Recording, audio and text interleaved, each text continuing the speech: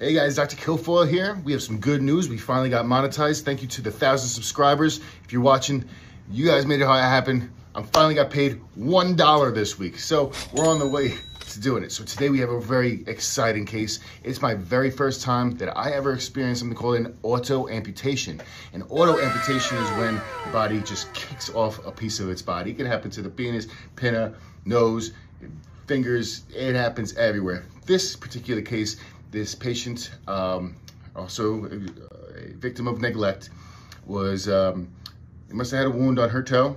I was consulted to the emergency room, and she said that the wound had healed. So I take off this bandage, I pull the bandage off, and I started to notice that the toe was coming off in my hand.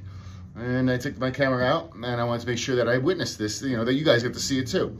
So you can see here, I pull the toe off, and I noticed that it's 90% hanging on there. And I asked her if she's in pain. She said no, and I plucked it right off. And I'm gonna bill for an amputation. We'll see if the insurance company pays that. That is called an auto-amputation. The body did most of that work for me. And you can see the underlying wound has that beefy, like knobby kind of granular look to it, which is actually a pretty healthy wound bed.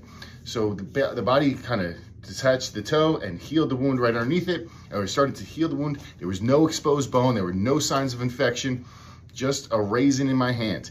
So I had this big old raisin. I wrapped it in my glove, and I walked to the emergency room guys and be like, can I get a pathology specimen cup, please? They're like, well, for what? I'm like, I'm holding the toe in my hand. Here you go.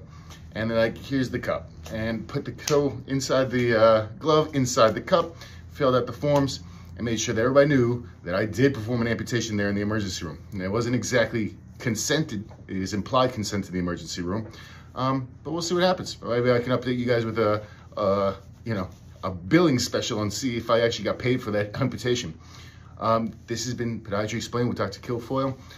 Thanks again for my 1,000 subscribers. Just remember, every day is the best day of your life.